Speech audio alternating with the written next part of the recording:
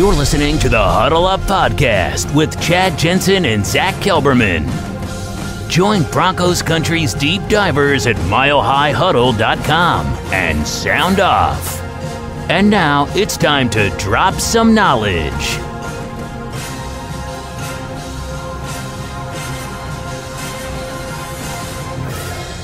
Okay, we are live, but we got to let it breathe just a moment as we bring on Facebook, and then we will officially get this gut reaction going, and we're good. So welcome in, everybody, to the Huddle Up Podcast, presented, as always, by Mile High Huddle, powered by Blue Wire Pods.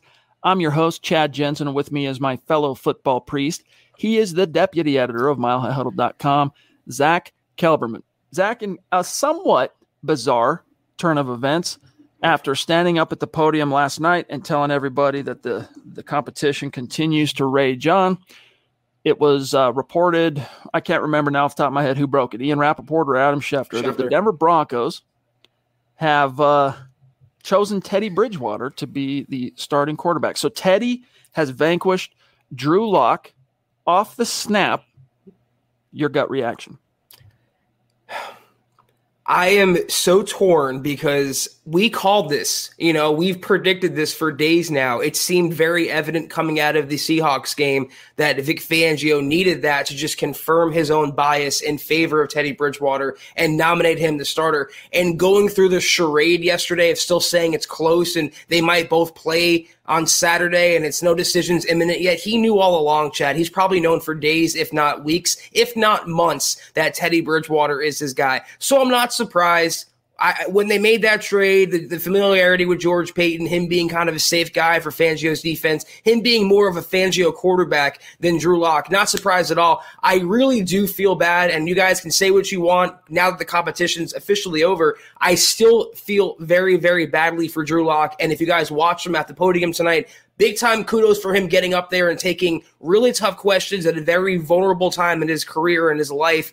But I don't think it was a fair shake. People, think the Drew Lock era, he had his chance. The Drew Lock era ended last year. What chance did he have as a rookie when he played in 5 games and won 4 of them? What chance did he have last year when it was a pandemic-ruined year? There was injuries ravaging the Broncos offense, his own injuries he dealt with, poor offensive line play, poor play calling. He never got a full opportunity, a full season as a starter in the NFL. I feel terrible for him in that sense, Chad, but I'm also moving forward mentally, emotionally with the Broncos quarterback that is Teddy Bridgewater now. I still think, and I've been saying for a while since they acquired him, they can win with Teddy. It won't be as flashy as Drew. It won't be as exciting. It may not be as high scoring, but he'll keep them in games and let Fangio's defense do the rest. I'm not deviating off my prediction for the season. I still think they can win 9-10 games, make a push for the playoffs. But I'm really disappointed that Drew Lock didn't get his chance when it seemed so evident coming out of the Vikings game with how good he looked that we were going to see what he could do this year. Yep. I mean, listening to Fangio today and then a few of the other players, what really jumped out to me, what kind of dawned on me is that it wasn't – we've been weighing so much of how this is going to shake out on the preseason performances. And obviously they played a big role. But what I perhaps undersold a little bit, or maybe not so much undersold, but didn't fully appreciate, was some of the finer details and nuances that have been going on behind the scenes. And I'm not even talking about practice. I'm talking about meeting rooms. I'm talking about Teddy Bridgewater when he was in Minnesota with the Broncos a week and a half ago, calling up Garrett Bowles and saying, hey, let's go to dinner tonight, taking Garrett Bowles out. Bowles said tonight after practice that was the first time one of his quarterbacks had ever just straight up invited him to dinner like that. So Teddy, before the jump, so as soon as Teddy probably, in fact, we know this, before Teddy even landed in Denver, before Teddy even knew for sure the trade was going to happen, he was in research mode. He was checking with people. He was finding out things like how many kids does this guy have? What school did he go to? What are his kids' names, as we heard from Garrett Bowles today? And so I think over, what was it, Zach, end of April up until this point, Teddy Bridgewater has been campaigning in a very passive way. And I think it's just who he is. I don't mean so much like he's out there trying to sell anybody, but just being Teddy, he's campaigned in the hearts and minds of his teammates, and I think he really has won them over. I think at this stage, the little small nuances from breaking down film in the quarterback room to his relationship with the guys, and then that coming out in the wash as far as his execution on the field and whatnot, I think the coaches felt like because they postured this, Zach, as a true open competition, I think they felt like they couldn't do anything but choose Teddy in this moment because of all the little things he had done to basically win the locker room and the trust of the coaches. Now, does it make it the right decision per se? I still don't like it in my gut, but like you, it's like, hey man, look, Drew had his shot, couldn't quite capitalize, he showed improvement, but he couldn't quite close the deal, right? Couldn't quite get it done. Teddy's the guy. Now it's time to move forward. You talk about campaigning with his teammates and campaigning with Broncos country and campaigning in the community. Really only one person he had to convince, and that was Vic Fangio. And make no mistake about it, guys, this was a Vic Fangio call. Not Elway, not Peyton, not Pat Shurmur. This is a Vic Fangio purely made decision from a Vic Fangio concocted quarterback competition. And I believe he wanted Teddy Bridgewater all along. But this is a guy who's coaching for his life in Denver. He is on the hot seat. He is as lame duck as they come. He wants a quarterback that's going to keep him in games. This is a guy who admittedly, and I caught some flack about this on Twitter as usual, this is a guy who doesn't prefer to watch the Broncos offense live. He wants to watch them on film. I mean, this is a guy who's admitted that he'd rather play not to lose and settle for field goals when he can and play a hard-nosed, ground and pound, defensive, slug him out type of game. And what quarterback fits that bill? That's Teddy Bridgewater. So I always go with the ceiling over the floor, and you can always do it in reverse. If you give the guy with the ceiling a chance and it doesn't work out, you bring the guy with the floor, and that's the whole point of having a floor. But if you start with the floor, it doesn't work the other way. And now I feel like Drew Lock's confidence in Denver is shot irreparably, and it should be. I mean, not just as an NFL quarterback or as a quarterback in general, but how could you have faith in this organization that they'll ever do right by you when they've honestly, I don't know, impeded his progress, I would say, at every turn, starting with the firing of Rich Scangarello as his coordinator that he was working so well with. The downfall came when Vic Fangio, 60-year-old defensive mind, brought in 58-year-old Pat Shurmur, and then once they got together and that bond formed, I feel like they wanted to go for a steadier quarterback, a more veteran quarterback. In came Teddy Bridgewater, out goes Drew Lock. We all saw this coming. It doesn't make it sting any less, though, for those of us who wanted Drew Lock to start. I saw it coming as a distinct probability, right? But at the same time, from a rational perspective, as I've listed on this podcast for months now, ever since Teddy landed here, the Broncos still, in my book, had more reason to err on the side of Drew and then let the chips fall than rolling with Teddy out of the gates. Because you can always go to Teddy, as I've said a million times on this podcast. Teddy's on his fifth team as a pro. He's been a backup. Guys in the locker room understand that. And you could have always said, hey, look, Drew's been our guy. We saw the improvement. We saw that he has taken steps forward. It's not like he went out in the preseason games and just, stepped on his you-know-what. We've seen that. So we're going to err on the side of Drew being our guy that we drafted, the incumbent, the young guy. And then behind closed doors, knowing and maybe even saying to some of the leaders, if there were questions in the locker room, hey, we can always go to Teddy. And it would have been Drew's on a short leash anyway. So, hey, but you can't really reverse engineer that. Now they're saying Drew's handling it like a boss and that he's going to embrace his role as a backup and all that. But the quarterback confidence thing, and it's not just Zach, quarterback confidence is a nebulous thing, right? And it's a intangible thing. You can't really reach out and touch it. It exists in the ether, right? And once it is gone or significantly wounded, it's hard to get that back. And in Drew's case, it's one thing to go out and, for example, throw a pick. It's one thing to go out and have a losing season. It's another thing to go from feeling like you have the full faith and support of the organization to being told, sit down, next guy, you're done. You're not that guy for us anymore. And losing that, it's like giving up the ghost in many ways. And as I've said many times on this pod, it's about a 50-50 proposition whether or not a young quarterback who's gone from being the presumptive guy and the presumptive future franchise quarterback to being sat down and like permanently sat down. I mean, I say permanently in that he's the starter, Teddy. And as Fangio said today, we hope he plays all year as our starter. It's hard to get that toothpaste back in the tube. In fact, it's very rare that even a portion of that toothpaste can be squoze or sucked back up into the tube. So that's the biggest thing to me that I wonder. It's like, hey man, you always could have gone to Teddy, and now you're never going to know what you could have had in Drew, who obviously has some pretty unique talent.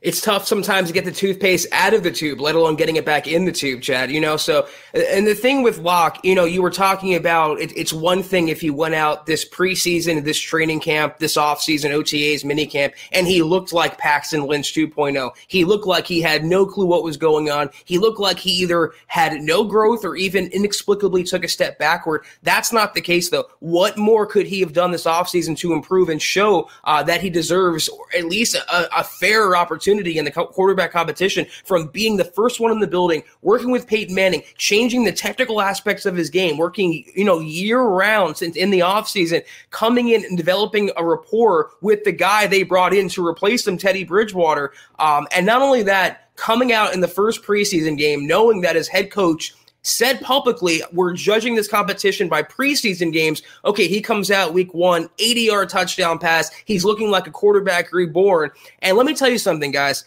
Everyone talks about, I made this point before, but it's more apt right now. Everyone talks about the fact that Locke never created tangible separation from Teddy Bridgewater, and that was expected of him. But the opposite, the inverse, was never discussed this entire time. That Bridgewater never blew away an erratic quarterback with only 18, 19 starts, whatever it is, under his belt. Teddy Bridgewater has 58, and this quarterback competition was that close to call, where it was even Steven up until August 25th. Why is that never talked about? How is that not an indictment on Teddy Bridgewater, and somehow it's an indictment on Drew Lock that there was no clear separation? If you watch that Minnesota game, there was clear separation. And if you watch that Seattle game, one quarterback played better. But did anyone out there come out saying, okay, no lie, real deal, Teddy Bridgewater is night and day better than Drew Lock? I've seen enough. I find that hard to believe. He made a couple of nice throws, Chad, but none of that arm talent like Drew Lock has, none of the explosion. Now, I don't know that the Broncos are looking for that. Maybe they're not. Maybe they don't want that. Maybe they want to go forward on 4th and 1 and 3rd and 1. They want to kick field goals. They want to have Royce Freeman be their leading pass catcher. Maybe that's all by design. And if that's the case, it adds more credence to the argument that Vic Fangio and Pat Shurmur need to go. You didn't have the right coaching staff, to develop Drew after you fired Rich Scangarello. And that's really, that's the biggest thing, is you had vision in the front office when Elway was, calling the shots, as far as, he's a former big toolsy quarterback himself, right? John Elway. And so he saw that, recognized some of that game in Drew. You had the belief there. And I think the pieces could have been there. I think you could have still seen Drew succeed with a, defensive minded, curmudgeon-y type head coach like Vic Fangio. But when they had Skangs hit the bricks and brought in Shurmur, that just hasn't proven to be a very good fit. Now, guys, we got a lot to get to. We're going to continue reacting. Let's catch up real quick, Zach, on some matters of business, including a few supers.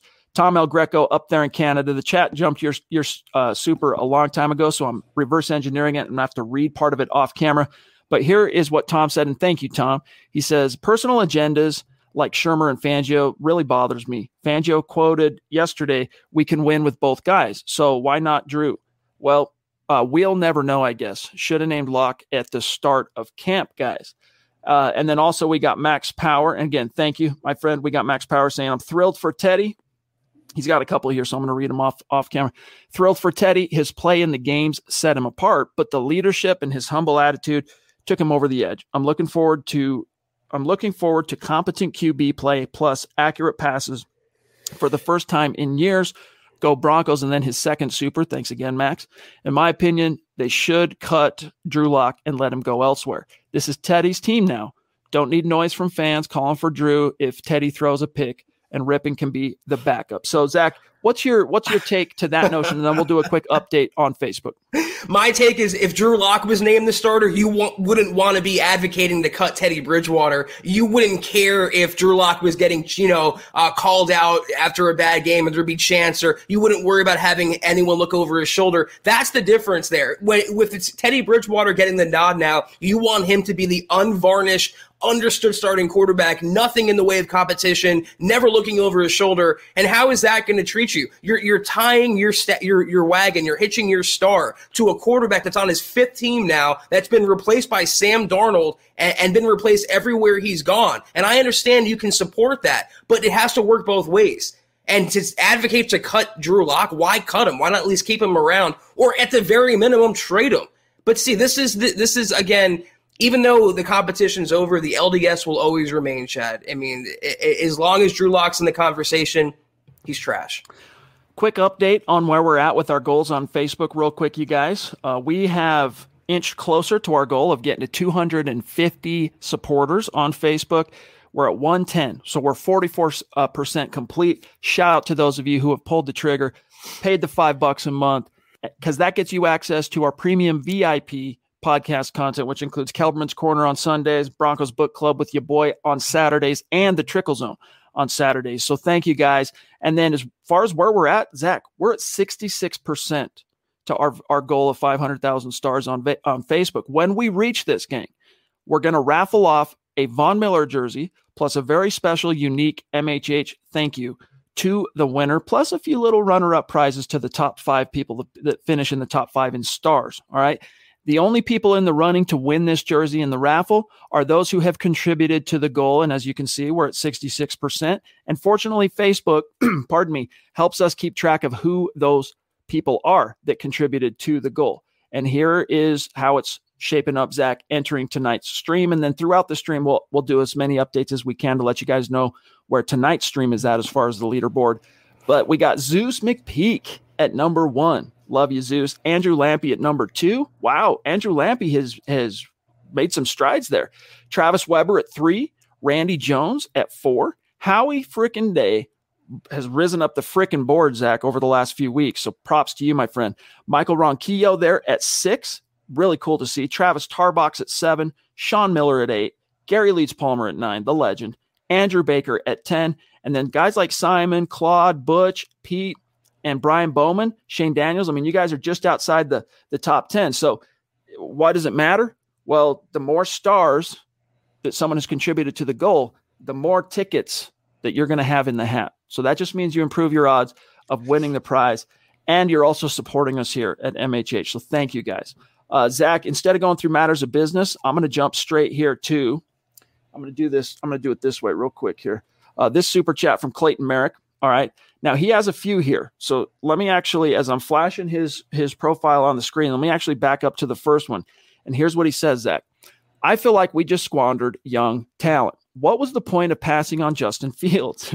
Trigger warning. I personally thought it was to give Locke another chance. I guess not. Then he says, what's bugging me is the fact that he needed, Teddy, 3 fourth-down conversions to move the ball against Seattle's second-string defense.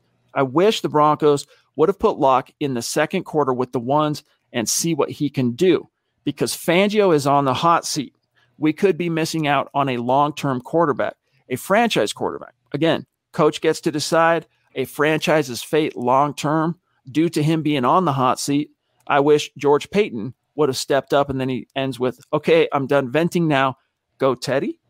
So, Zach, your thoughts on the fact that, and this is something we've heard a lot on Twitter today, right, Zach? A lot of people have come at me. If we were going to go with Drew, why did we pass on Justin Fields at pick 9? Speaking of coming at me, Esteban, let me just say, no, you wouldn't. I promise you, you would not. You can say that behind a monitor. I guarantee you would not. Thank you for watching me, though, as always. In terms of Justin Fields, it is a trigger warning. I think Broncos country, regardless, should let the Bears focus on Fields and let Denver focus on Drew Lock and now Teddy Bridgewater as their starter. And I don't think they didn't pass on Fields because of the quarterback that they had, either Lock or Bridgewater. It was not Lock versus Fields or Bridgewater versus Fields. It was Fields versus Patrick Surtain.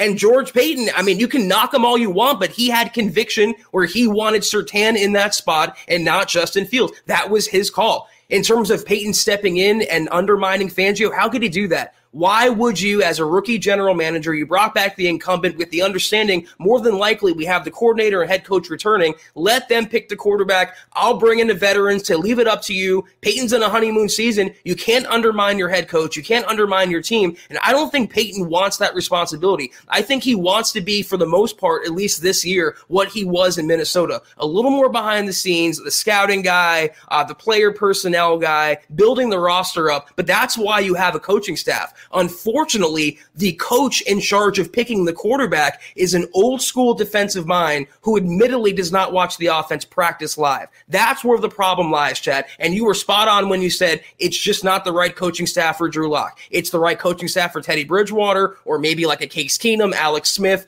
not for Drew Lock. That was Scangarello, and the moment they fired Scangarello was the moment the Drew Lock era hit a downturn. Andy Cowhick, thank you for the super chat, buddy. And thanks for everyone's patience tonight. It's going to be a very hot chat. We're going to do the best to get to everyone we possibly can tonight. But here is what Andy says. He says, Fangio is an old school coach surrounded by an old school staff. Him picking the perceived steady vet over the young, talented, but inconsistent gunslinger should surprise nobody. I believe both will play this year. Hashtag Denver Broncos for life. And Zach, that's something that I know Luke has been saying, Luke Patterson has been saying for a while now. Hey, it doesn't really matter. Not so much it doesn't matter, but for those who might be upset that it wasn't Drew, or if it would have gone the other way around, you're going to end up seeing both guys at some point this year anyway. And the fact that they added an additional game to the schedule only kind of bolsters that argument. I'm not sure it's exactly true. I don't have the stats in front of me of how many quarterbacks who started the season finished the season without missing time, but it's not easy to do, but it happens. Tom Brady didn't miss time. Peyton Manning, the only time he missed was his final year in Denver. So, most of the time they find a way, unless it's truly like the Drew injury in Pittsburgh in week 2, where it's the throwing shoulder, he had to sit down. Well, maybe this is my ignorance, but did Bridgewater miss a lot of time in Carolina last year? He did miss a little time. I think it was one game. I think he missed one start. Okay, so wait, if Drew Lock missed a start, you guys call him injury prone, but Teddy Bridgewater missed a start. I mean, I can play this card all day because it's the truth, and the locked arrangement is still ongoing. I saw a comment in the side chat that said, go Team Teddy. This is not Team Teddy like it wasn't Team Drew. This is Team Broncos. And now Chad and I and every other person that supported Luck will support Teddy Bridgewater because he's the Broncos starting quarterback. But the divisiveness in Broncos country, it's like the political landscape right now, Chad. It's left versus right. It's whoever you're supporting. Meanwhile, we're all living in the same country, though. We're all covering or rooting for the same team. So it's Team Broncos, not Team Quarterback. Please, guys, let's get on that path. Yeah, he did miss, for what it's worth. He missed the Week 11 game against Detroit, which the Panthers did win in a shutout victory with that knee. But he also said when he landed here, Teddy Bridgewater, that the knee injury he suffered last year down the stretch, he played through it. In fact, when the Broncos drew him on the schedule in Week 14 and the Broncos trucked him, and then he put up some garbage time stats to make the final score look a little closer. But he said he shouldn't have been playing. Like, he probably should have just sat down. So he did get hurt. Teddy is, even if you take out of the equation, Zach, his knee injury, that really scary one from back in 2016, he's a relatively thin guy, right? And he's kind of got, let's just say he doesn't have the thickest of legs. So I worry a little bit about his below the waist stuff, but he's at least the thing that helps him out, Zach, is that he's a smart enough quarterback to evade the pressure, sense it, feel it, outsmart the pressure before it gets to him. It's a matter of what I worry more with him are non-contact type of scenarios. And then here's Dave from Georgia. What's up, brother? Good to see you. He says, okay, the decision has been made. I was hoping Drew would be the choice, but Teddy is a capable quarterback. Indeed, as I've said since he landed here, Teddy's no joke. If Teddy starts every game this year, I hope he shatters all his previous work. Let him hate with the fives. Here's the thing with Teddy, Zach, if the stars were ever going to align for Teddy to have a renaissance and kind of cash in on what his former hype and pedigree was before the injury in Minnesota and before he ended up being a journeyman, if the stars were ever going to align, it's right now. Not only because he just won the job, but because this team is stacked, dude. And I'm not just talking about, oh, you've got a good defense and a couple of good running backs. Those two things are true, but you've got arguably, if you're Teddy, I mean, I know New Orleans, that those 6 games total that he started for the Saints, they had some talent there on offense, but I would argue that this collection of talent that he has in Denver right now, the skill positions, is the best group he's ever played with in the pros, well, that he's ever played with ever. So if the stars, Dave, are going to align for Teddy, all right, if the football fates have something like that in store, this is the year that it's going to happen. Football gods willing. Let me say this off the bat.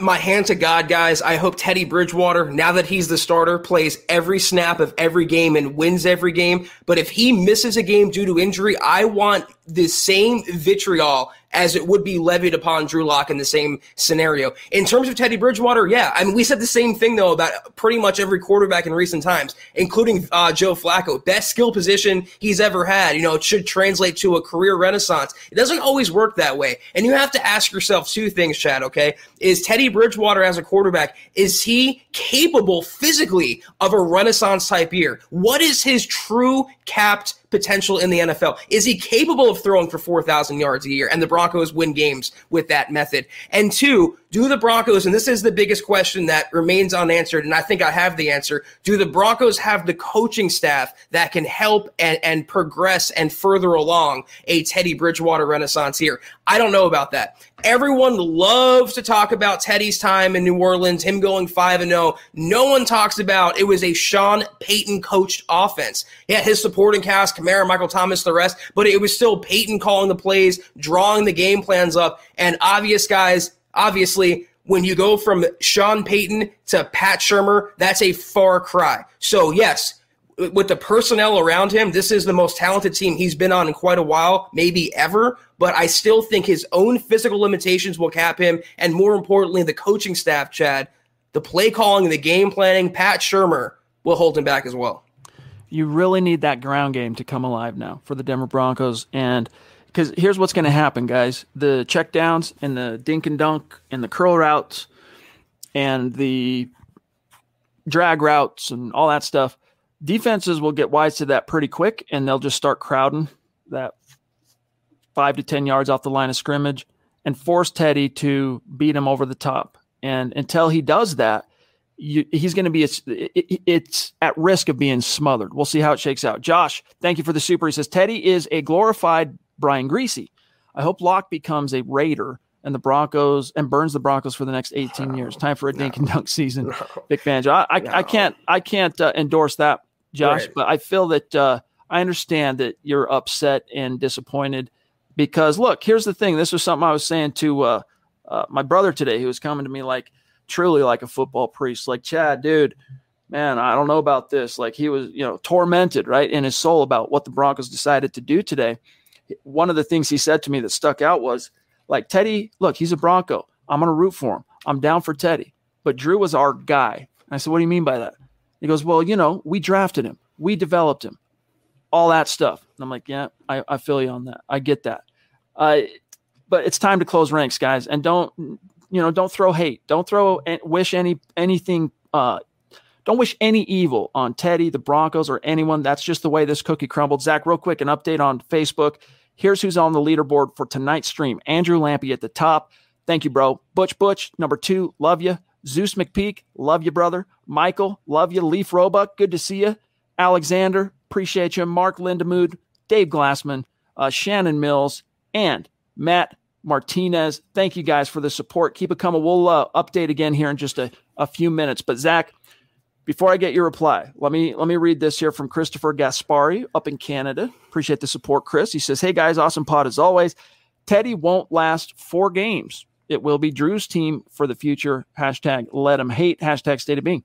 We'll see, man. We'll see. If anything favors Teddy, it's the fact that it is a really soft schedule, the first quarter. And, it's like today I talked to one of the MHH Mount Rushmore superstars, Mark Langley, on the phone. And I said, look, man, I said that exact same thing. And I said, but the true test, I mean, every game's a test in the regular season. Don't get me wrong, Zach. But the true test is going to be, how does Teddy perform in the second quarter of the season. Because yes, that first 4 games, hey, that stretch, it's a relatively soft schedule and you got that going for you, but teams are going to get wise to you. And then the level of competition is going to go up a few notches the second quarter. It'll be interesting to see how he responds to that. I think no matter the quarterback, that was imperative for the Broncos to go on to have a 9, 10, maybe 11 win type season. They have to beat the opponents they should beat. So that includes maybe New York, definitely Jacksonville, more than likely New York. Those are the first 3 games the Broncos have, and they should be 3-0 on paper in those games. I wanted to say, though, the last couple of points that we've been talking about with Bridgewater, don't wish injury, don't project injury, don't put that bad karma out there, guys. He's still the Broncos quarterback right now, and it's team over player. It's country over party. That's how we have to look at it. No doubt about it. All right, I am really quick here because the stream's about to do a jump. So I'm looking through. Oh, and it just did it on YouTube as well. So let me scroll up here real quick. I might have to. Let's grab Kobe Ray real quick. Zach, if you'll grab him, I'm going to look at some things on the back end because I know we've got D-Dub, we've got Michaela, we've got a few people that have been waiting patiently. Yeah, appreciate you, Kobe. 499 Super. We appreciate you having you hopping in here tonight. He goes, we'll have a couple explosive short plays this year, but nothing deep. DBs won't respect the deep pass game, and we won't have a run game. Go Broncos. They will have a run game to start when no team has film on the Broncos. Everything's fresh, and hopefully Pat Shurmur, God willing, has some creative concepts. But, Melvin Gordon, you have Javonte. Royce looks pretty good this summer. And then when Mike Boone comes back, they should have a pretty lethal ground game. The trouble starts, though, when defenses adjust and they have some film and they start to counter that and they shut down the run. They stack the box. They shut down Javonte and they force Teddy to beat them with his arm. They force Pat Shurmur to beat them with his game planning. That's where the trouble lies. And you're not going to beat the Chiefs. You're not going to beat Justin Herbert. You're not going to beat even the Raiders by dinking it down 4 and 5 and 6 yards at a time. You're not going to win by death by 1,000 paper cuts. You're going to have to take chances deep, push the ball down the field, and exploit the weapons that you have. It'd really be a shame for an offense that has Cortland Sutton, Jerry Jeudy, KJ Hamler, Noah Fant, for them to throw 3 and 4 yard checkdowns every play and run the ball. So they have to open it up, Chad. They'll get by for a little while with their ground game, but eventually Teddy's going to have to take over. The chickens will come home to roost. And when they do, you got to have a plan for that. Do you have a chicken coop? It's like Mike Tyson said, everyone has a plan until they get punched in the face. And that's exactly what the Broncos are going into the season with that same mindset. Okay, Zach. We got to go through some true rapid fire because this might be the most active Super Chat night I've ever seen. And we've had some tentpole nights, some watershed nights here on the Huddle Up podcast. First, I want to shout out Dave Glassman, great supporter, great superstar. Appreciate you, bro. He says, my symbolic gesture with a $3.33 Super Chat. And then he says, cheers, basically. And he's got the lock emoji. See y'all on Facebook. We really, really appreciate you, Dave. And then Jonathan, now guys, tonight, let me just tell you, I'm not going to be able to flash every single super on the screen, but we will read every single super. All right. And we're going to have to do it. Let everyone, unburden their souls, exercise the demons, as many questions as we can get to. We will, but I'm going to have to rapid fire this. And Jonathan, thank you for that. Extremely generous super bro. He says, I'm done with this coaching staff. The sad part is Drew is going to go ball out for another team. Like Drew said, if he does, for whatever reason, have to play this season, he'll surprise everyone. Vic was leaning Teddy the whole time. He could have saved time. And then Casey Nickel, to kind of piggyback off that real quick, and then I'll let you respond to these two great superstars, says, and thank you, Casey. He says, Fangio went with the save his job pick, the safe pick. Either way, I'm going to support my Broncos no matter what. Let's go, Teddy. You can be the biggest Bridgewater fan or a Lock hater alive. How can you dispute that the rationale in which Fangio made this decision was based around saving his own hide, saving his own job, extending his career, hopefully with the Broncos, and not inviting a pink slip next January? If you wanted the higher upside guy, that's Drew Lock. If you want to have a more explosive offense, that's with the Drew Locked quarterbacked offense. Always go with the ceiling. Then you have the floor to bail you out. And we talked about this multiple times. Throw Locke out there. See what you have. He did not fall on his face in preseason. He actually looks pretty good. He looks like he took a step forward in year 3. Throw him out there. See what you have. And if nothing happens, if he doesn't progress, you lose a game or two, you always have Teddy, who is been a backup, who doesn't mind being a backup and probably is better suited to be a backup. So yeah, this was purely, again, not a Fangio call or Peyton call, Pat Shurmur call. This was a Vic Fangio call all the way. And that's why, to me, it's completely unsurprising. It just surprises me, man, because, it reminds me of family members I had that when the economy crashed coming out of the George Bush era and going into the Barack Obama era, they panicked when they saw the stock market going down, and they had worked for 30, 40 years to save money and put money in their 401k and all that. So you understand the fear. They've invested a lot. They've sacrificed a lot, right?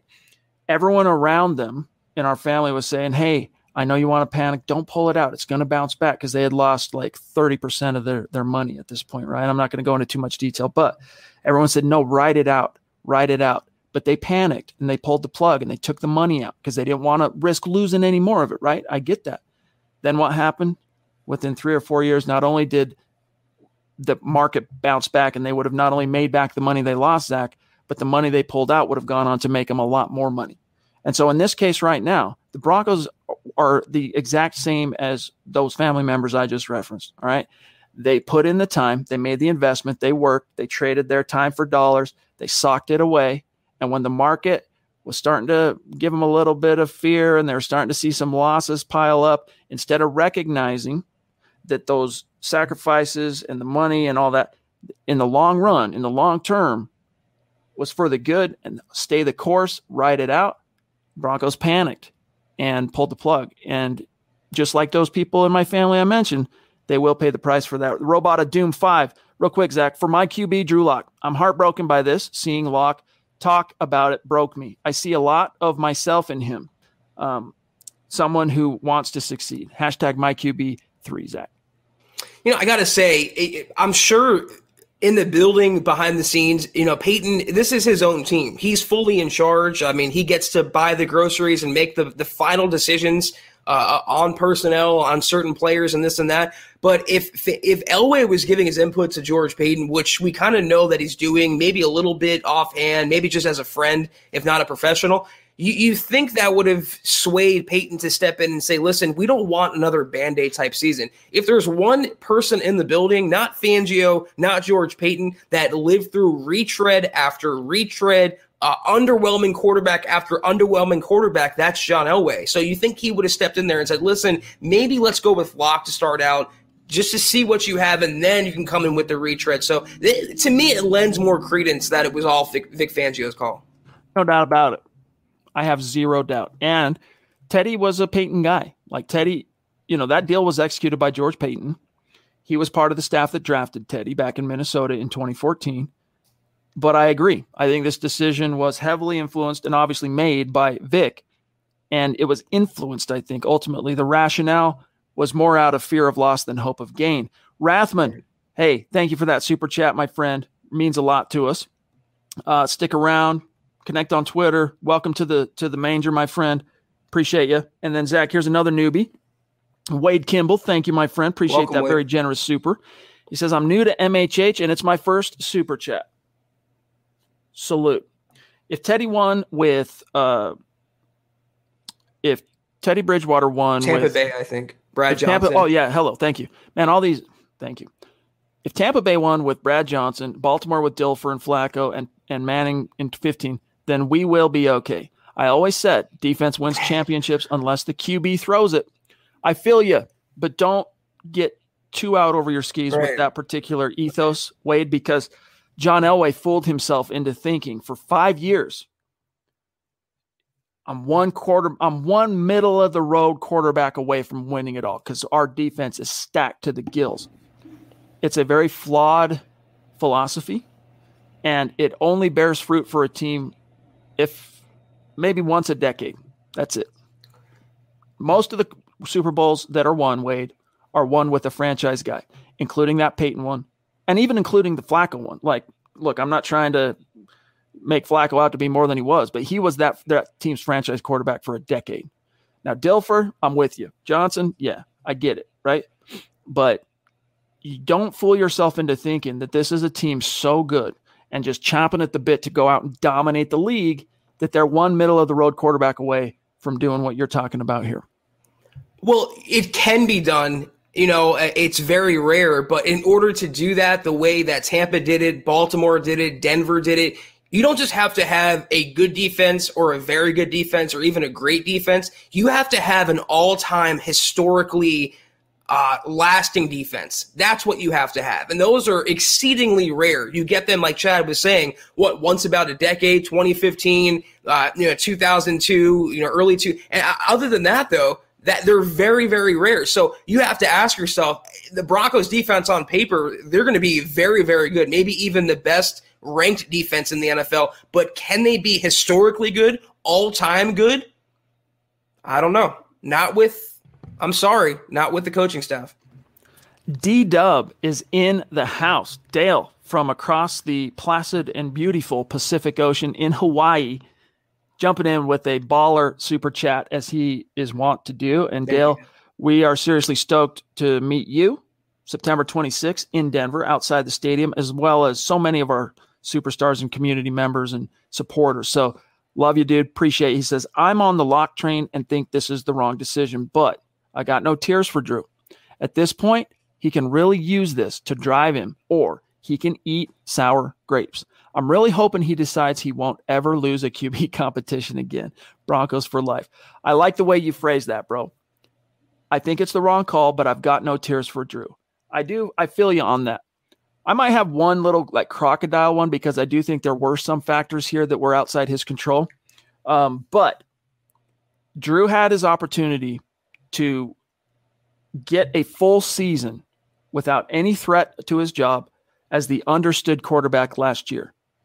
And in those scenarios, Zach, your opportunity is finite, right? In the league, you have to go out there and leave no doubt. And his performance, although there were some notable moments, plenty of doubt was left on the table. My counter, though, and I ask you as well, Chad, did Teddy Bridgewater leave no doubt this preseason?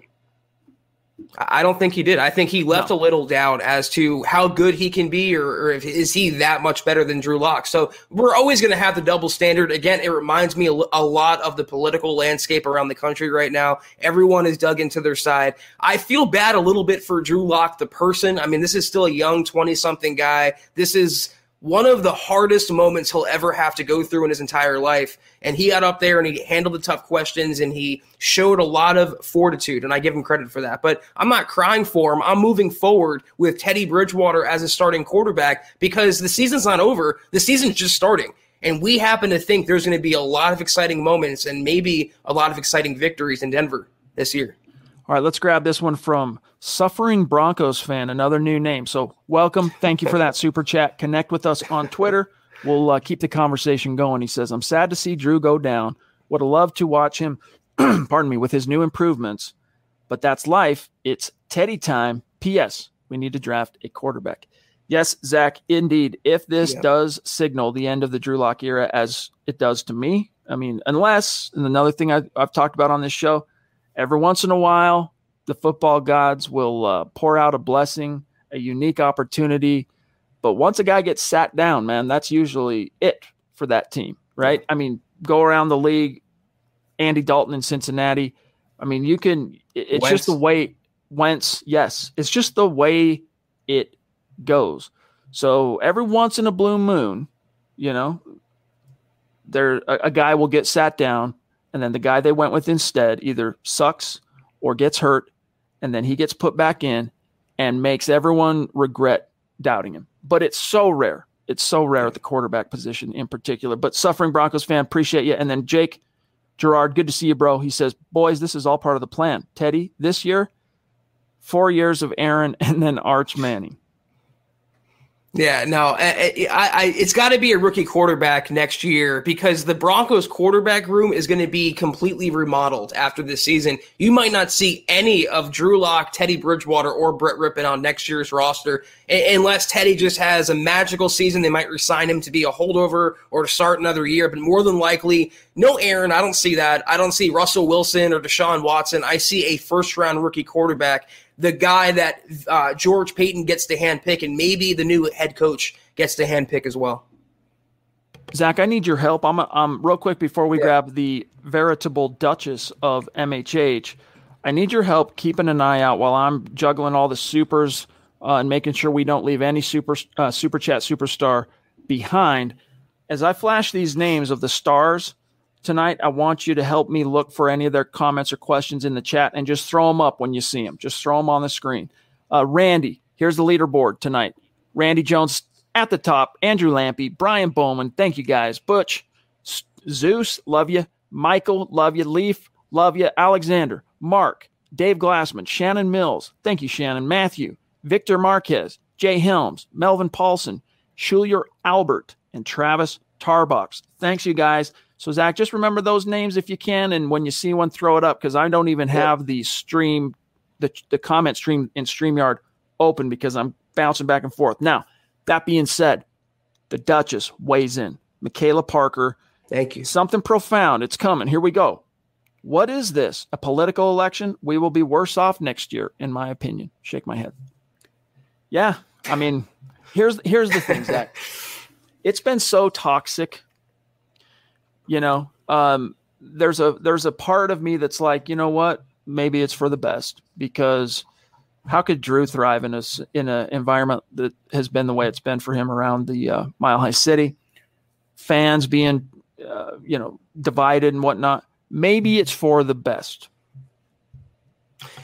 Maybe, but it does sound like a political election, Michaela, when you're saying we'll be worse off next year, depending on your political leanings, of course. But it does, and that's what the whole country's become. It's, again, I don't want to get too much into it. Left versus right, vaxxed versus unvaxxed, and everyone has their own stance. Meanwhile, we're all living in the same country, sharing the same country, and like the same point I made earlier, we're all watching the same team, covering the same team, or rooting for the same team. So it's, again, not Team Teddy, not Team Drew, not Team Fangio, Team Broncos, Michaela. And I promise you, they will be competitive this year. They'll win a lot of games this year, and it'll be okay. Okay, I promise. Stop the presses. Get your pencil. Notebook, actually not a pencil, get a pen, all right? Nay, get a Sharpie. We got to repeat this again. It's not the first time we've said it. The Denver Broncos can win with Teddy Bridgewater. Teddy Bridgewater is no joke. We admire and respect Teddy Bridgewater as a quarterback. In fact, I have gushed about Teddy as the leader on this podcast ever since he walked through the doors when OTAs started. Do we have our reservations about some of his limitations and his upside? We'd be lying to you if we didn't admit that. But we still maintain the belief as co-hosts and the faces of this podcast, all right, that the Broncos can win with Teddy. But, Zach, my caveat to that is a lot has to go right, all right? Your defense does need to live up to expectations. Your rushing attack needs to meet, if not exceed, expectations. Your offensive line needs to be better than it was last year. And your skill position guys need to stay healthy. That's a lot of ifs, ands, buts. They're not candy and nuts, or else we'd all have a Merry Christmas. Wait, the way I understand it, Chad, you mean it's not all on the quarterback in terms of the team's success? You mean there's more factors that go into it? Oh, okay. I understand now. Anthony, what's good, buddy?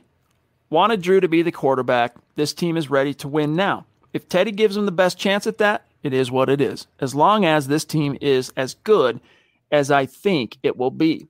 Orange Crush says, thank you, by the way, again, Anthony, you demand. Orange Crush 7, a name I don't really recognize in the chat as a superstar. So, hey, welcome. Thank you. Connect on Twitter.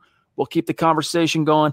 If this is your first time super chatting, the Huddle Up podcast or at Mile High Huddle on YouTube, connect with Zach and myself and all of our social media channels, because after every single podcast, we like to send out a thank you tweet tagging our superstars from that night's show and those who are starring on Facebook as well. So make sure you connect with us. Orange Crush says, if it was close, we should have started Locke, because you can always go to Teddy. My biggest worry is the competence of the coaches. Yes. I hate Fangio and Shermer's play not to lose mindset, Zach. Thank you. Thank you, Orange Crush.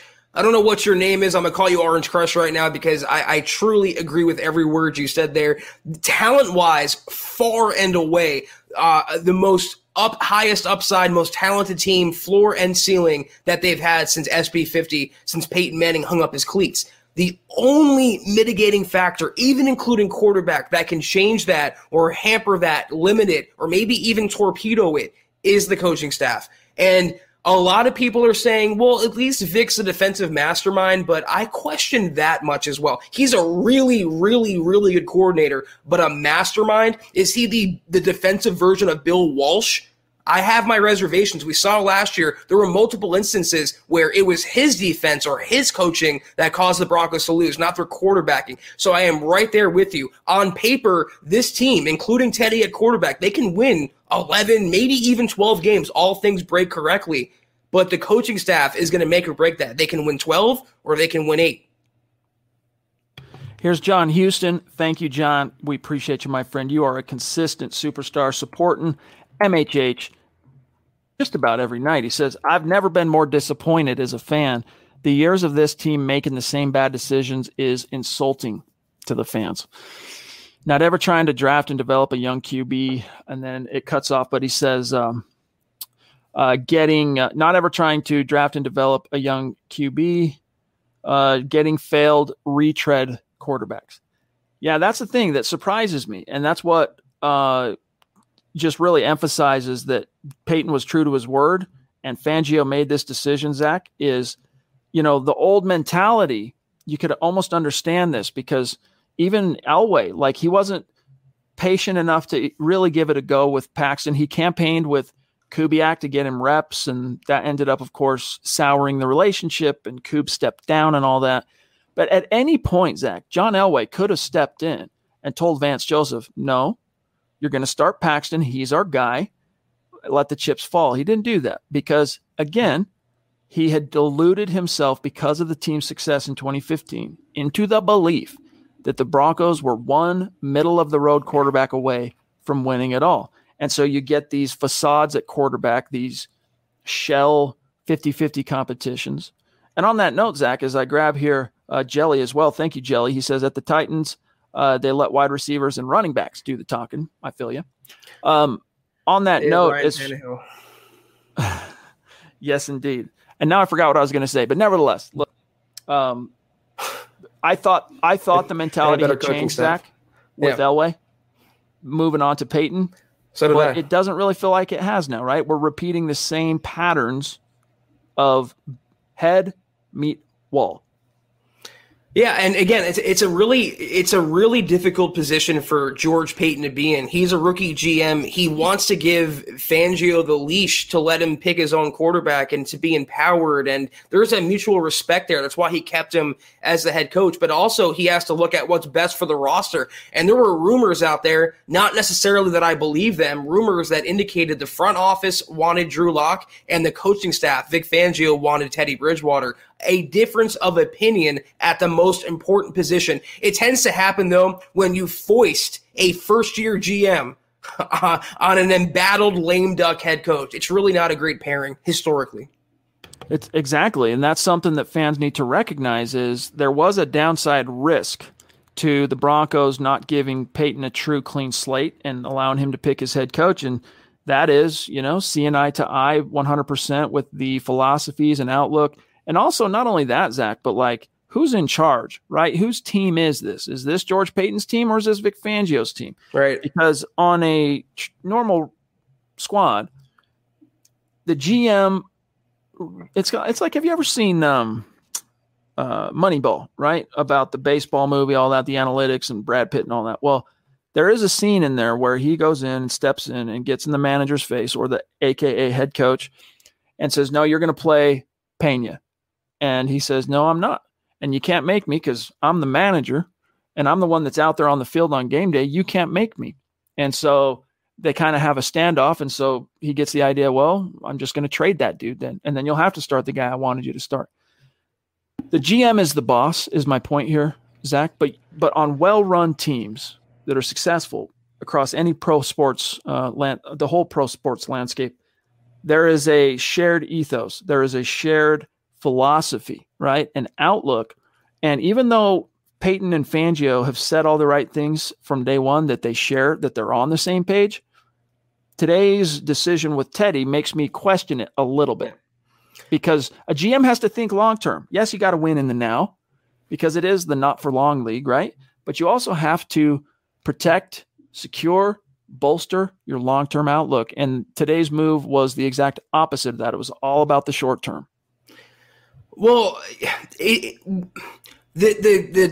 the connections that work out the best when you have a head coach and GM, when you have that camaraderie and when it works best, and no power vacuum, no butting heads. It's just a true one-to-one connection. Those head coaches and GMs, kind of like Terry Fontenot and Arthur Smith in Atlanta, they tend to get hired together. So they're coming in at the same time. They have the same experience or lack thereof with the organization, and they get to start out from scratch and not get foisted upon one or the other. But if you watch a team, if anyone's watched Hard Knocks, there is no discussion or doubt or dispute at all who's calling the shots for Dallas. That would be Jerry Jones, the GM, not Mike McCarthy, the head coach. So, Chad, you bring up a good point here. Whose team is this? For 2021, while he's still in power as head coach, is he making the calls? Is he pulling the strings behind the scenes, or is it George Payton? I think that's a question that we have to answer.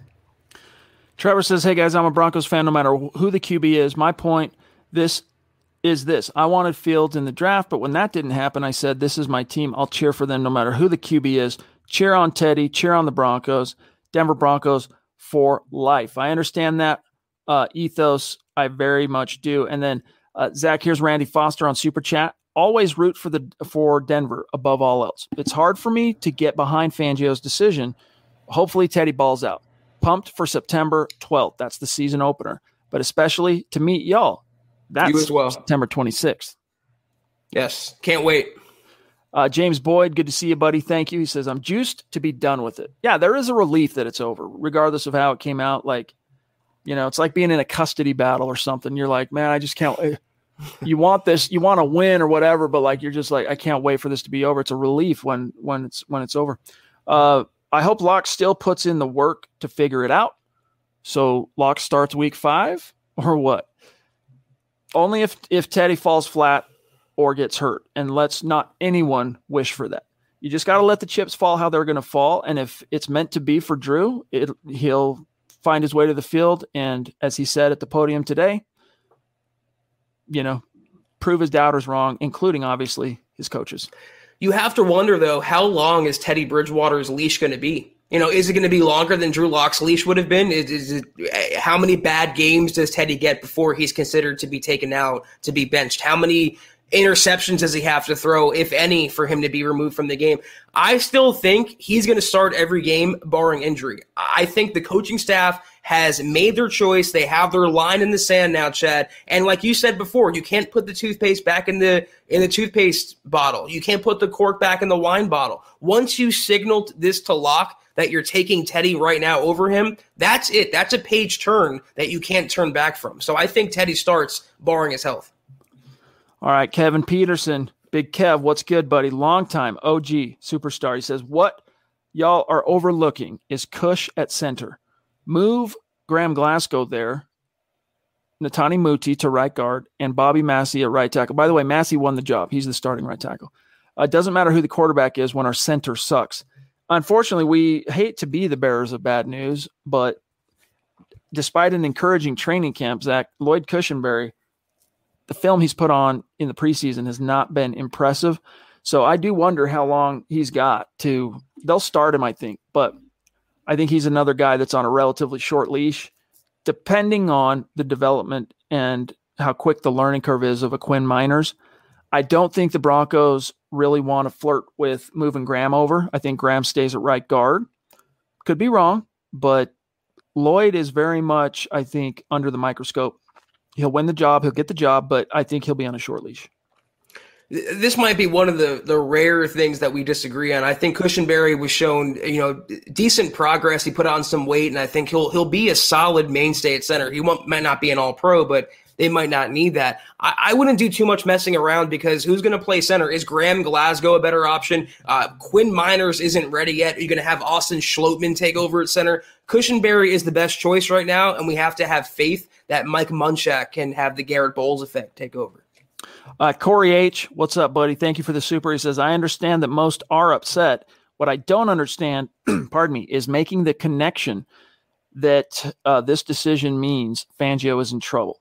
Vic chose the guy his boss hired. Everyone get that? Smart move when you piece it all together.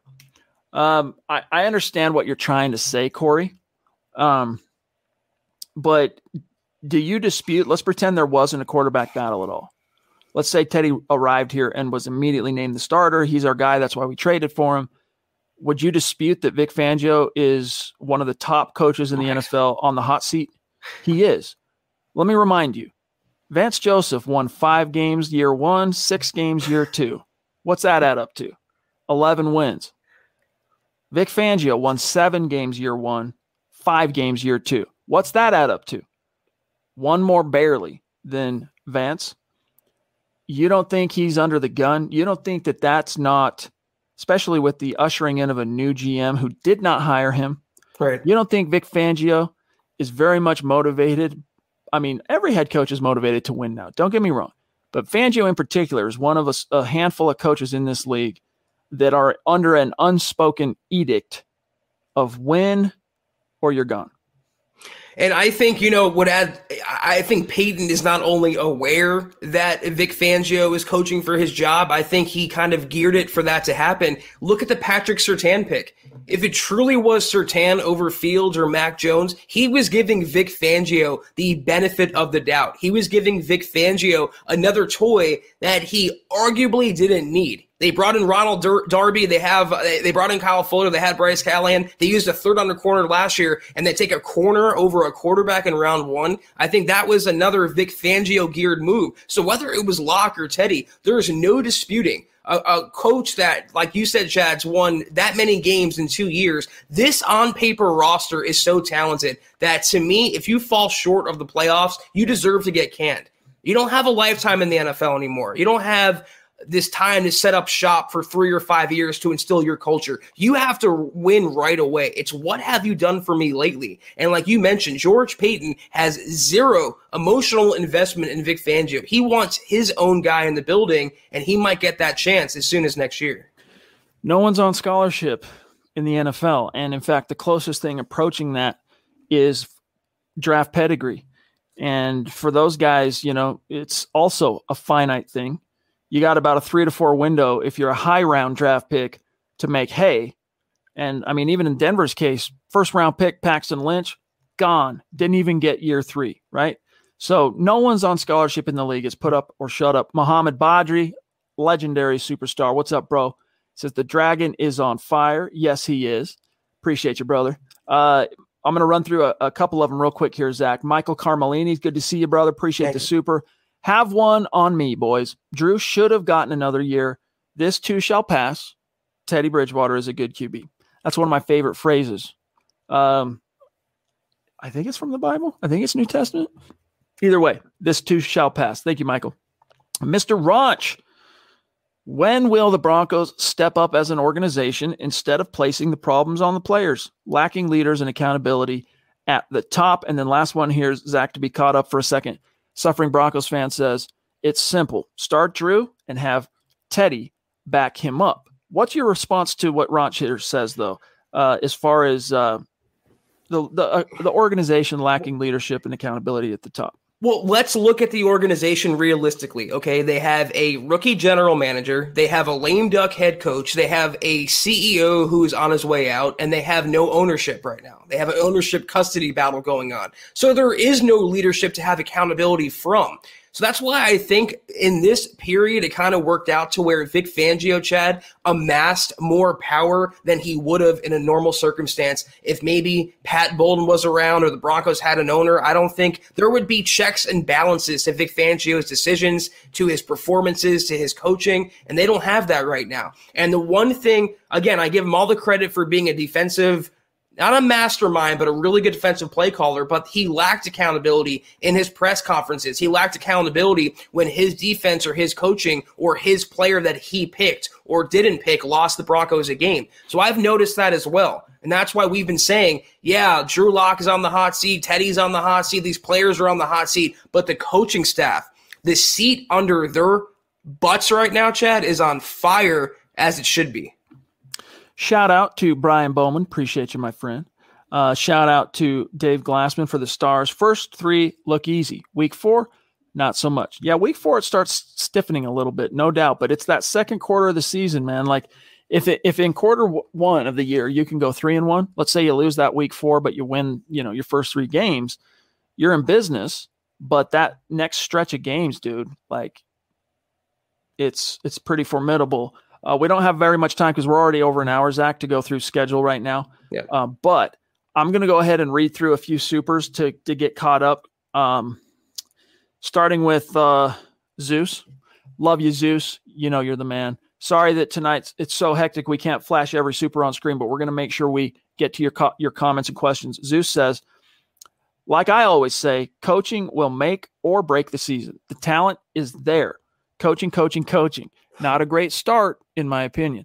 This decision does have its implications on the wherewithal and competency of this coaching staff. Unfortunately, in our opinion, the implications are negative. But I hope we're wrong. I hope when Teddy's cleats hit the grass and the Broncos get out there against the Giants week 1, they're trucking people. That the defense plays well, Teddy plays well, the running game plays well, everything's moving. And I think it will for a time. But when defenses start to adjust to the horizontal passing game, that's when you're going to see really whether or not the Broncos made the right call. Yeah, I love you, Stu, so much, man. He brought up that coaching. That was something that was born in the Vance Joseph era, where it all came down to coaching. They can have the best players on the field, they can actually get good play from their quarterbacks, but if the coaching is lackluster, it's going to torpedo it all. And we saw that under VJ, and some instances we've seen it under Vic Fangio. Never forget, Chad, the Minnesota game a few years ago where they were up 20-0. At halftime, they lost that game. That was a Fangio-blown game. The season finale last year, Fangio-blown game. It all comes down to coaching. And it's not only bad enough that they chose an older defensive mind going against the grain. Who is their offensive coordinator? The least inspiring coordinator in the NFL, bar none. Okay, Chris, thank you for the super chat. Connect on Twitter. He says, so this to me says, we should have drafted a quarterback. Now, because of our semi-favorable schedule and good defense, we have virtually no shot for a quarterback in 22. I don't think so. I don't think that's true. That the jury's still out on how good this team actually is going to – when in the actual standings, jury's still out. Zach, Stu Meat jumping in. Thank you, bro. He says, MHH and Broncos country, giving everybody some props. Really appreciate the positivity, Stu. Doug Henninger says, and thank you for the super chat, bummed for Locke, but I will support Teddy, #Go Broncos. And then Gizmo Da Saint, let me repeat that, Gizmo Da Saint says, so what's the excuse for Teddy if he goes 1-3, Zach, in the first quarter of the season?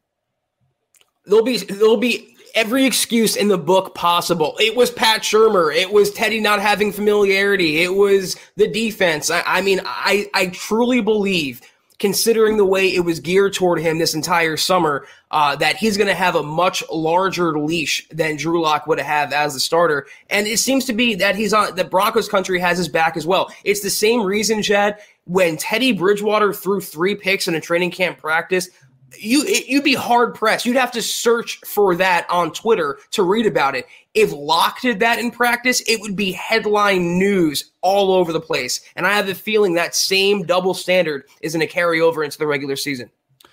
Daniel, thank you for the super sticker. Daniel Claybrook really means a lot to us, my friend. Zach, I'm going to move forward to Desert Creature. Thank you, Desert Creature. Several great quarterbacks had to leave their draft team in order to live up to their potential. I hope Drew leaves and finds a team that embraces him. Behind Teddy, as the Broncos Q, I'll enjoy this year.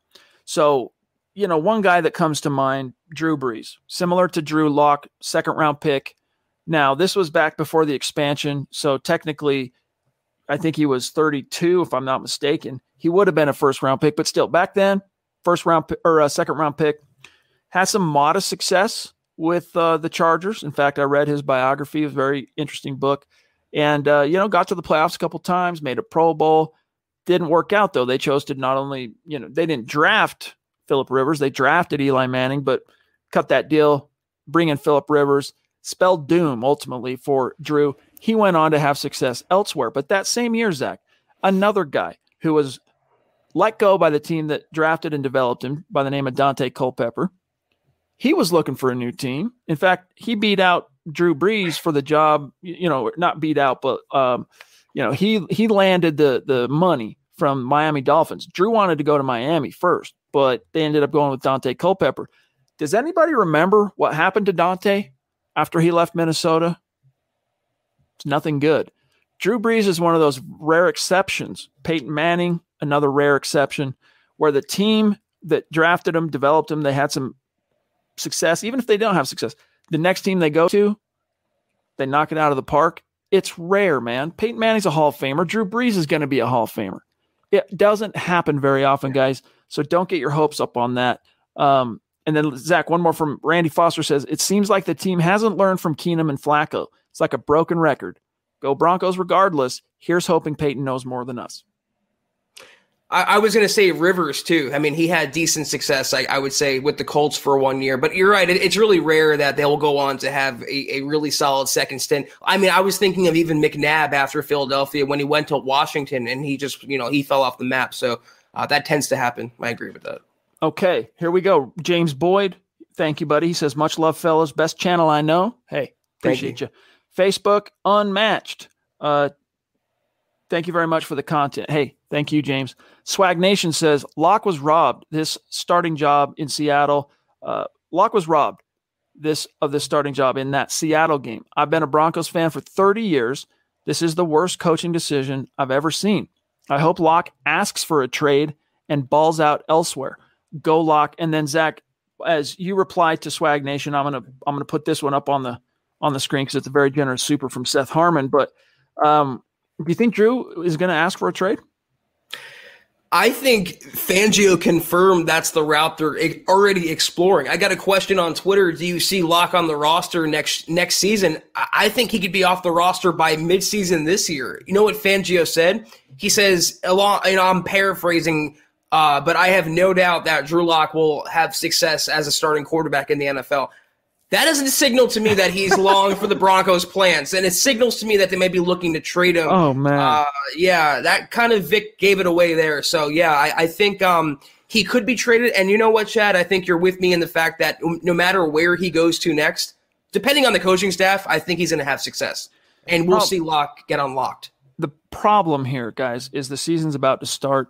There's only a few teams that truly are in need of a quarterback upgrade right this moment and that could afford to roll the dice like that. The Colts being one of them. Trying to think anyone else off the top of my head. So it's one of those things that probably won't resolve even if he does go and says, I want to trade and the Broncos oblige. It's probably not a scenario that ultimately ends up resolving until probably right up against the trade deadline, to be frank with you. Wow. Anthony. Seth. Yes. Seth, dude, seriously, that is amazing. So generous. We appreciate the support, my friend. Everyone's support. All right, guys. It allows us to keep showing up here every night, turn on the lights, turn on the camera, turn on the mic, and tell you what we think about these very issues that we all care about so much. All right. We really appreciate you guys. And Seth, dude, seriously, that's just thank you, bro. Thank you, Seth. Anthony Bomer says, and I just have to read this. He says, and Patrick Surtain, the second, was still the right draft pick. Mark Hoynak, thank you for that super. Really does mean a lot. And then we're going to have to do like some kind of a, tell you what, for our Facebook supporters who it's been really hard being able to get to the Facebook comments tonight. Zach and I will do a makeup episode for you guys only. Trust. All right. Trust on that. Corey H. Piggybacking off of the notion that, Vic was just basically doing what his GM wanted him to do. And is he really on the hot seat and all that stuff? But guys, is Peyton going to fire Vic at the end of the year and say what? Nothing about the QB that he brought in. He didn't get Stafford, no Rodgers. He chose Teddy. Peyton can't just avoid all blame. Let me go first real quick. I would say that if Fangio, if he got to make the decision, I have a feeling he was involved in the quarterback acquisition decision-making process as well. So it can't work both ways. You can't exonerate Vic Fangio for naming Bridgewater the starter and then put Bridgewater's acquisition purely on George Payton. Vic Fangio had a hand in it all. And let me tell you something, no matter what, no matter if it was Locke or Teddy, if he doesn't cut it this year, Vic, if with this roster you don't win 9 games, you don't make a playoff push, at the very, very least, he deserves to get fired, Corey. I hate to break that to you. Look, the GM, if this team has a bad year, the GM shares complicity in it, no doubt. But that's not going to save Vic Fangio, dog, regardless of who's under center. It's just not.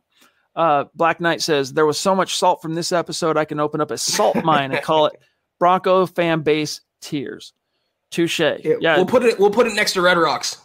Here's one of our supporters on Facebook with the stars. This is by far the best Broncos pod. Thank you, buddy. No doubt. Just sad to see everyone attacking each other. Denver Broncos for life.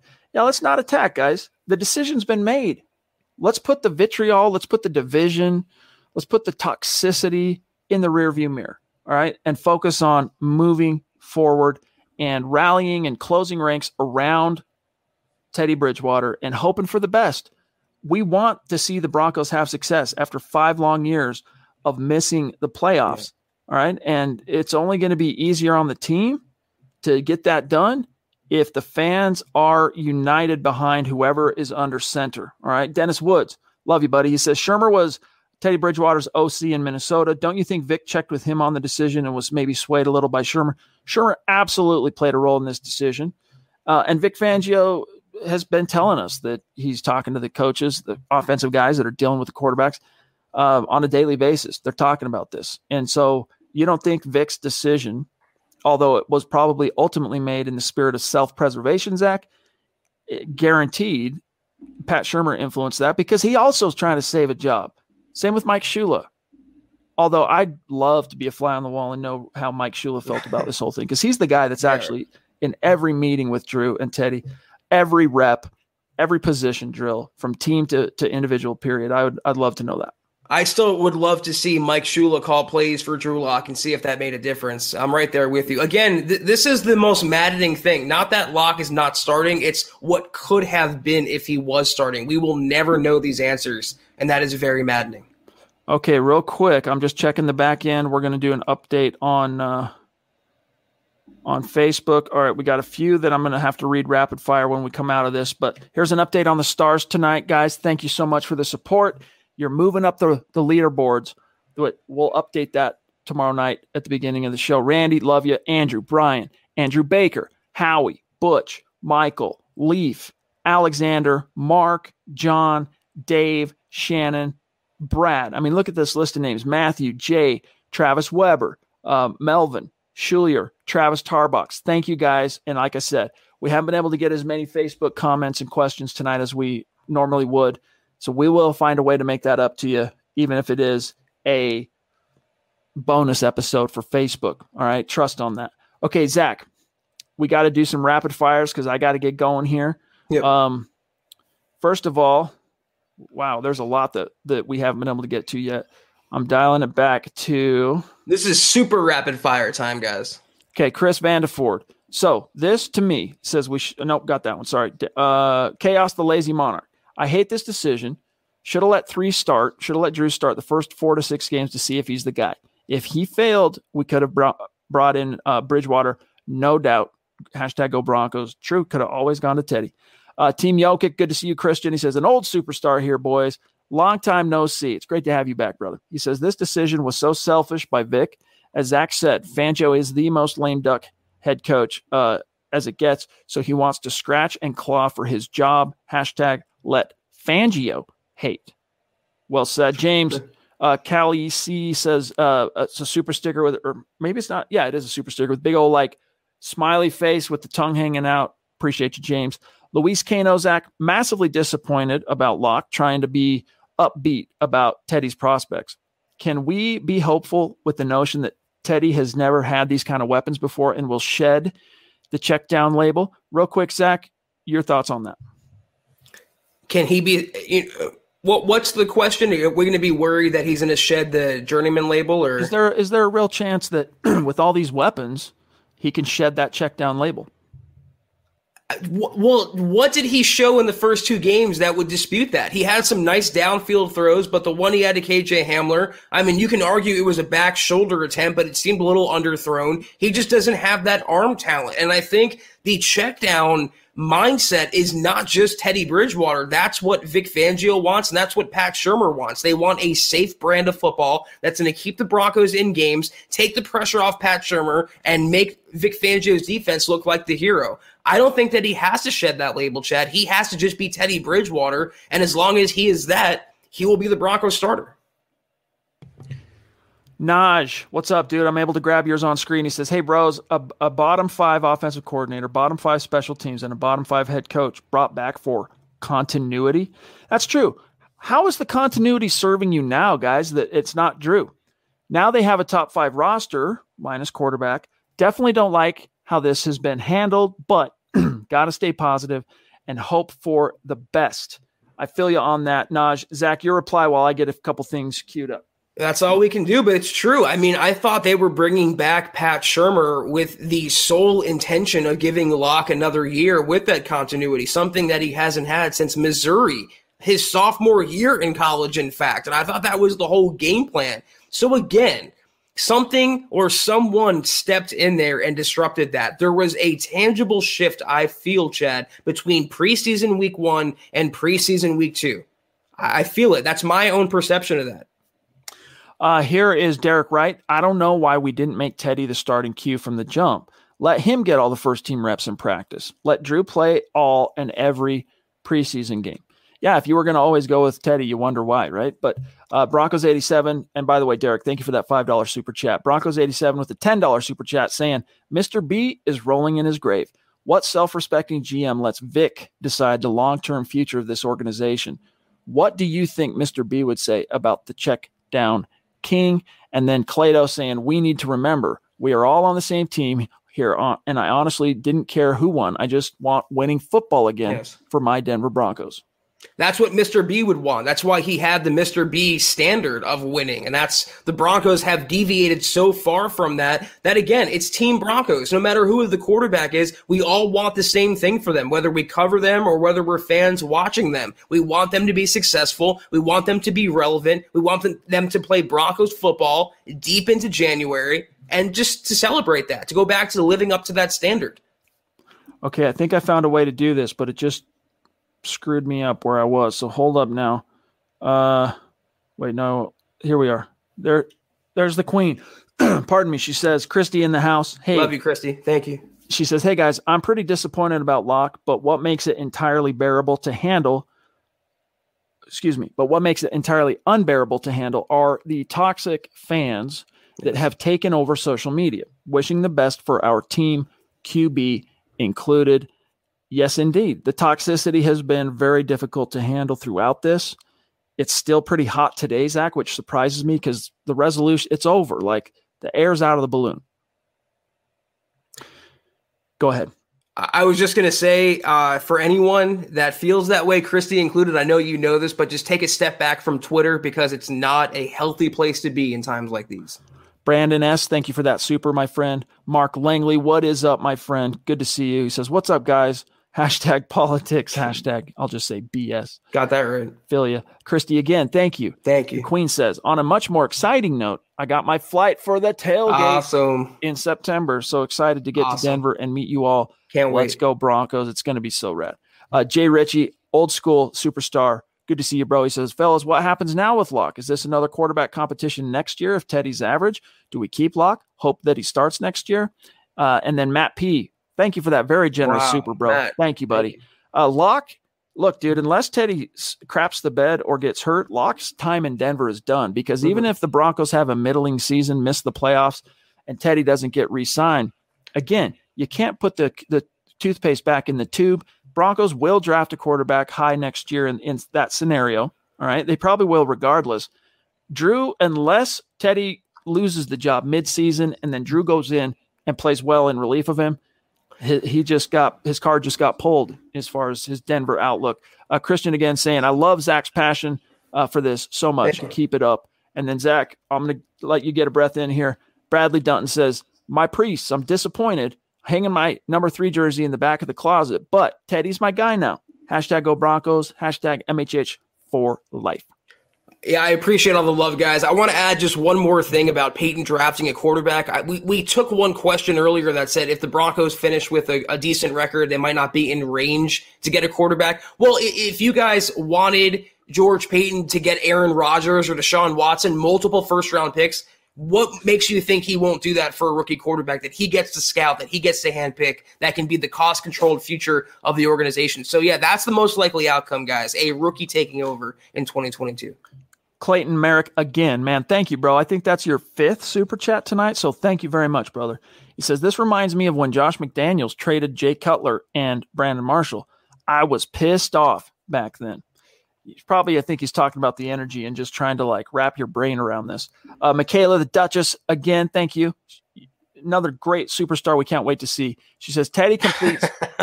What are you laughing at? Her comment. Oh, Teddy completes 3 3-yard pass, 3-yard pass, punt. Another 3-yard pass. Teddy completes another 3-yard pass, and we punt. LOL. Well, not unless Vic Fangio decides to do what he did in the preseason and give him 4th down every time. Brandon, thank you for that. He says, my frustration comes from the fact the Broncos haven't taken a Q in the top 10 of the draft since 1979, 40 plus years ago. They keep treating this position as if it's optional with zero sense of urgency. And then we get to Willie Magoogle. Thank you, buddy. He says, Chad, Zach, if this season goes south, does Fangio stay on as defensive coordinator? No. Also, Locke will get one more shot. We'll see, Willie, but no, when Vic gets fired, he'll be fired. Yeah. And for the people that are so disappointed, guys, don't check out of the season yet. I can't stress this enough. Those who wanted Drew Lock, it's certainly disappointing. It's very deflating. It's a gut punch for your guy not getting in. Again, like going back to politics, but we have a season in front of us, guys, and we have a very talented roster that we're analyzing, and we think with Teddy, they're going to win a lot of games still. So chin up. It's going to be okay. All right. So Colby, we'll grab you. I am Supreme. Don't worry. Colby, appreciate you being with us, my friend. Thank you for the stars as always. All right, Zach, I'm doing this one last time, share screen, and then we got to go, guys. So hold off on the supers. No more supers. This is the last run real quick, and it's got to be fast. I am Supreme. You demand. Longtime listener, longtime superstar. Broncos starting QB, Teddy Two Gloves. Let's go, baby. So you got I am Supreme is stoked. Christoval, appreciate you, brother. He says, so much for Cortland Sutton's return. He'll never see the ball. Everyone knows Steady Teddy's the safe play. Go Broncos still. I'm a Broncos fan before a Lock fan, and you should be.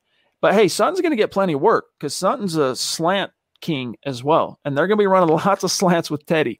Trust on that. David Kilgore, appreciate you, bro. Sorry, guys, just got in. What will happen to Lock now? Will we trade him?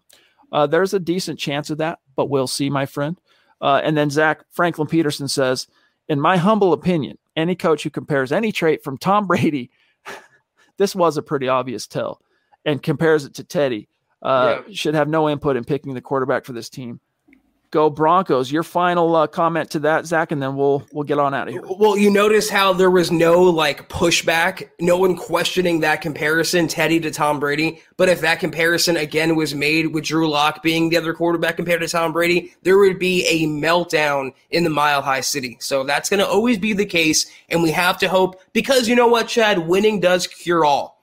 And I think the sting of Lock not starting and the sting of how the organizational mindset seems to be trending toward, I think if they start winning games, if they go 3-0 to start September off, we're going to all be pretty happy. No doubt about it. No doubt about it. But yeah, when Vic said that and he made that comparison, you know, my instinct went up, my hackles went up, and I went, okay. That was a pretty obvious tell. But again, we kept hearing, hey, Fangio's the one that's going to make this decision. Pardon me. And there was a part of me that was skeptical that would honestly be true, because the motivation there is pretty clear when it's so close, right? Oh no, we suck again, Major League. All right, here's the final tally on Facebook, guys. Thank you so much. We are going to make it up to you if we weren't able to get to your comments and questions tonight. Trust, Randy Jones finishes at the top tonight. Andrew Lampy, Brian Bowman, Andrew Baker, Howie frickin' Day, Butch, Michael Ronquillo, Leaf Roebuck, Alexander Emmert, Mark Lindemood, John Baker, Dave Glassman, Shannon Mills, Brad Murdoch, Matthew Martinez, Jay Helms, Travis Weber, Colby Collier, Melvin Paulson, Schulier, Albert. Thanks to each and every one of you. Thanks to all of our superstars tonight. If we missed your comment on Super Chat, for our Facebook supporters, we missed your stars.